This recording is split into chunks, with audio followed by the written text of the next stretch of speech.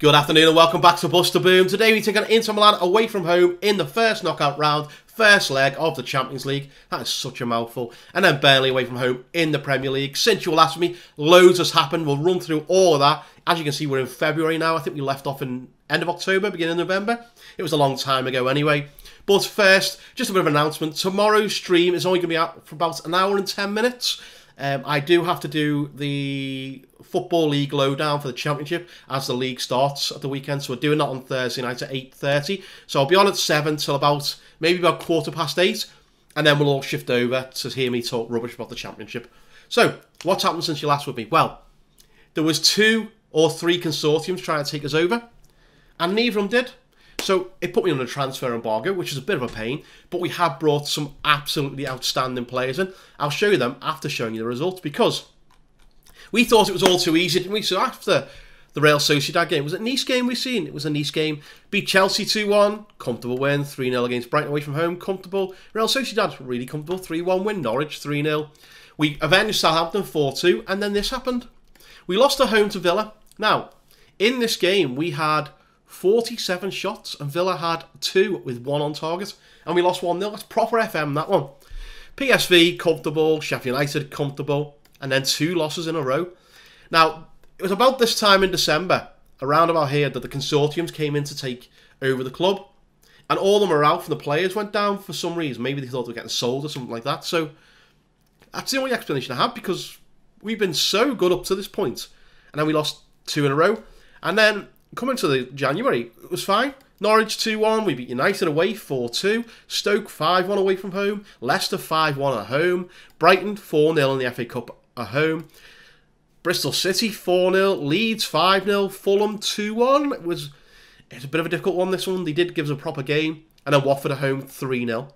And it leaves the tables looking a bit like this. We are top of the league, of course.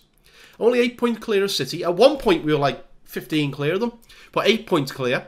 Raphael's got 30 goals already, and we're in February. Forlan's got 28. Raphael, Forlan and Essendon, the top-rated players. Essendon, I know it's mad, isn't it? Silva and Brito with the assists there. Raphael and Forlan, player of the matches, and Sogard, second in the clean sheet. So, despite those defeats, it has been going really well. Champions League-wise, we finished top of our group. Can we go back? We won every single game. I can't. Can I go back stages? No, it's going back years, isn't it? Yeah, anyway, we won every single game. We won 18 points out of 18. Everyone was defeated comfortably, which is good. But in the transfer window, we have brought in one of our major targets and one that just popped up on the radar. I thought, you know what, I'm having him. So, we were looking to replace Brito, who is now staying. He's signing a new contract. I know, bizarre. But, where are we? Transfer history. We brought in, now there's loads of players coming here, because we had loads lined up, youngsters coming in, and their contracts kind of expired around then, and they've all come in here. But we'll go from the top. So, Modernell, decent player, 2-star currency, 5-star potential. He's currently on loan at Sporting. These aren't the big major ones, though. We'll get to them in a second. Esteban Garrido. Again, he's not fantastic, but we all sell him for a profit. He's at Fleetwood at the moment. It's worth 7.25 million. So we're going to make a profit on them, which is the main thing. We bring these players in and they don't come in as good as they thought they were. We sell them on and make a profit. Morris Rach Sudar, another one. Again, he might be decent. He's a striker. We probably sell him for profit, though. It takes ages, doesn't it? Horatio Nunes. He's a good-looking prospect. He can play on either wing really well. 2.5-star current ability. He's already a Premier League player. 4.5-star potential. We got him for 1.2 million, and we could sell him for 18.25 if we wanted to. Oscar Alua. Again, his stats are going down a bit, but he's a goalkeeper on loan at Luton. Maybe that's why. If I was in Luton, my stats would go down, let's be honest. 2-star currency, 4.5-star potential. Next one, I think, is another goalkeeper. Osvaldo Lopez. He's not actually. Osvaldo Lopez is in the first team squad. He's come in 18 years old, 3-star current ability already. 5-star potential, got some good physicals, got a couple of good technicals and mentals. So he is now cover at left and right back because he can play both. So he's better than Salazar, which is unbelievable. Then Ilan Bogovic, 2-star currency, 5-star potential, already on loan at Toulouse for 10.75 million he's worth now. We made profit on all these. Earl went out and gave us money as well. And then we're down to the players we bought. Okay, we spent 110 million. You think, where did you get that money from? I'll show you in a second. Stephen Crawford, look at this player. Look at him. 5-star player. We got him from West Ham for 60 million. He's English. So he's not worth, he's worth less than we bought him for at the moment. He's English though. And he's currently on a 5-star ability. He is above Raphael there, Luciano Brito, and the other guy I'm going to tell you about in a second. But what a player. Crossing. We haven't got any decent crosses. And since he's come in, he's put so many crosses in. It's unreal. And he's scored so many headed goals. He's world class. I'm just made up we got him. I really am. And there's another one at Spurs on the other wing I tried to get, but they wouldn't give it. And then Francois de Jong. 80 million. Look at him. Acceleration, pace, dribbling, first touch, free kick taken, flair. Oh, he is something else. Costs us 80 million. Could go up to, I think, 110 with add-ons, if he gets those add-ons. But we fought off a lot of players for this. So we spent a lot of money, but we have sold an awful lot of players. And some you might be surprised with. So, where is he? De Maya is the 33 million. We sold De Maya to Man United. He's their first choice goalkeeper. He wasn't going to get in the team above Sogard. I mean, look at him here. So Ula's the backup now. Sogard's just so much better. So we sold him to fund the others. So he's gone out. Meza has gone out. He went for, I think it's 35 million. So if you look on, overall, okay, he's got some great, mentals and technicals and stuff like that. But he wasn't going to get the team. He's the 10th best midfielder, to be honest. He's only worth 27 million now, so he had to go. And we made a decent profit on him. And then where is he? Mohamed Chabani. We sold him 51 million. Okay, so remember, we got this boy in for nothing, free. He spent 6 months with us and we got 51 million from Porto. And he's only worth 33.5. So that is crazy. Absolutely crazy. So that's what funded those two players. So, where are we left? Well, the takeovers did come in. They look at the finances. Finances are pretty good. We've still got 44 million to spend, which I'm trying to spend at the moment. The takeover came in, and one dropped out, and another dropped out, and another dropped out, and then I was like, middle of January, oh no, I can't sell players, I can't buy players, but thankfully, we did get them sold. So, we got the players in, and we look absolutely incredible. Francois de Jong, I can't say his name, yes, we will get to it. He was injured when he came in, so he hasn't played a game yet. So we'll like to see him. He is now back. He's on the bench today, and I'll show you that in a second. And this is how our Canning You Look team looks. We got Sogard, Batang, Blanc, Kish, Marovic, no changes there. Silva and João Pedro. Silva started playing really well again. João Pedro was out for a little while, which is why Essendon played so much, which is why, again, Essendon's on the highest rating for some reason. Brito one wing, Crawford the other, Raphael falling up front, and where has he gone? De Jong Dang. What's his name? De Jong Dang. I will get that. He is on the bench. He will come on at some point. And our bench is looking really strong. Zanardini's down there. Maximo's down there. We did nearly sell Newcomb, but we didn't in the end. I thought, you know what, I'll keep hold of him just in case. I am looking at another central midfielder to come in and a left back for the new season just to cover Batang. But you know what? It's looking really healthy. I mean, look at the top. I mean, look at this. 4.5 star, 5 star, 4.5 star. You swap Brito around and put him as an inside forward there. And he's the same. Raphael, Fallen, both 5 star. Let's get in there and let's beat. Match squad. Who am I going to give the match number to? I haven't given De Jong a match number yet. Whoops. Number 29 there, De Jong, just for this season. Anyway, I think Diego Simeone manages Inter. I can't remember. I think it was last time we played Inter. It was him. And there he is, Diego Simeone. Esposito, we know, is really good there. And Weber's quite good, as well as Edu. De Rizli, of course.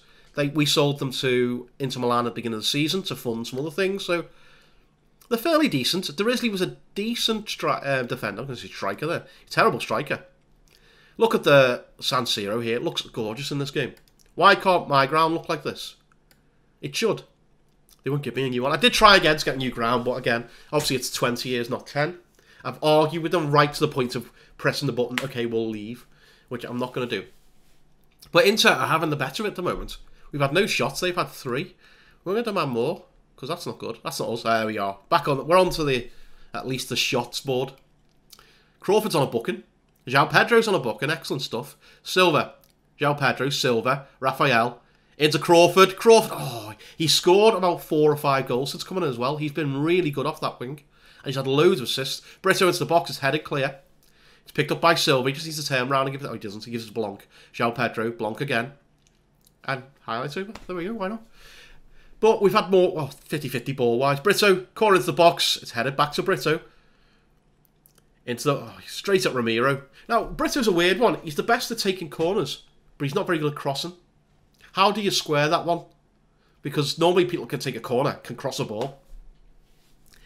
No one's playing particularly well. No one's playing particularly badly. We're getting to half-time. But they have the better of it. Which is kind of strange. I'm expecting bigger things from us. Where are we? Unlucky boys. No, I'm not happy with that performance. I'm not happy at all. So, let's see what we can do in the second half. We do have Dang to come on. He can play up front or in either wing. We'll see who's playing badly. Raphael's not having a good game, is he? He won the Golden Boot and the Ballon d'Or. Kift... No, I'm not taking Kift off. We will take Raphael off, though. We'll get Dang on for as an advanced forward. Look at that. 5-star advanced forward. On he comes. Let's see if he can give it anything at all, because this has been a really boring game. All my waffle and going on about how good we are at the beginning. And we're drawing 0-0. Blanc to Silva. Silva just about beats his man. Gives it back to Blanc.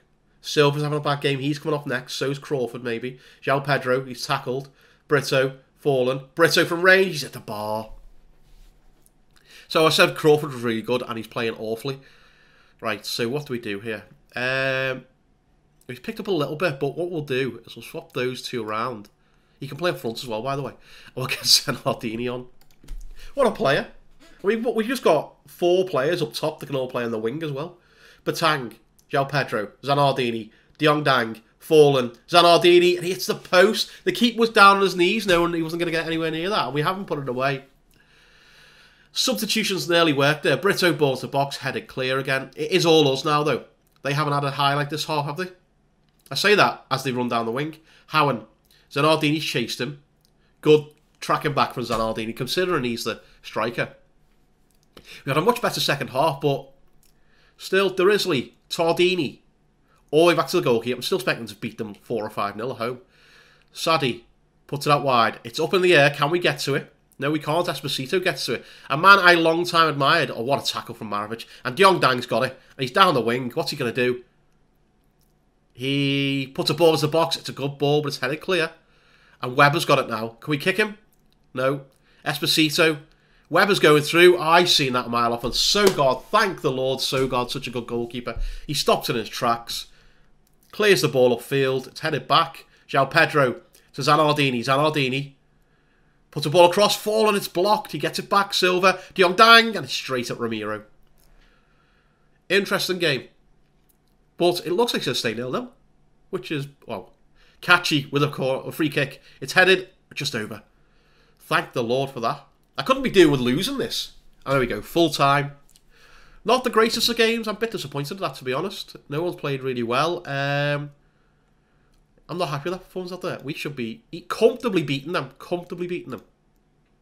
And, oh, I can't let you see this. Anyway, gonna click on for the next.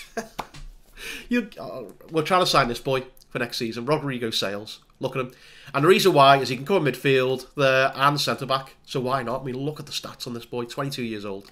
So yeah, we are trying to sign him. I'm going to click on now for... Who are we playing? Burnley. And I'll see you in a second. Welcome back then for the Burnley game. Just the one change. I brought Esther in for João Pedro. João Pedro needs a bit of a rest. Like I said, he's only just back from injury. Dong isn't quite ready to come on yet. So we're going to go with Sogard, Batang, Blanc, Kift, Marovic, Silva, Essendon, Brito, Crawford, Fallen and Raphael. And let's hope Crawford shows you what he's all about. He's scored so many goals since he got here. It's unreal, but apparently he's camera shy, as all my new signings seem to be. Only 2 in. It's not like we've made, well, I suppose we've made all those youngsters, but they're all a way out. Nathan Ake is the Burnley manager, bizarrely. And do I recognise any of their players? Nicholas? That couldn't be our Nicholas, could it? I don't think so. Anyway, my favourite reason we should be winning comfortably. That is the truth. They are 6th or 7th, I think. But they're not in great form. They've won the last 5. So where are I was going to say they're there. Brito, ball into the box, headed clear. Picked up by Buhali. That's a cracking name, isn't it? Buhali, down the wing. Can we get a foot in? Batang gets it. Blanc, Batang, Silva. All the way back to Sogard. Sogard Lumps it forward to Crawford. Crawford cuts inside, puts the ball out to Brito. Good ball. Brito into the box, shoots wildly over the bar. He had plenty to aim at there, and that is just daft, to be honest. On his weaker foot as well. But, again, we're having most of the game so far. Silva crosses the box, and it's headed home by Kift. Kift the Eternal, he's 6'5". We know he's going to score headers.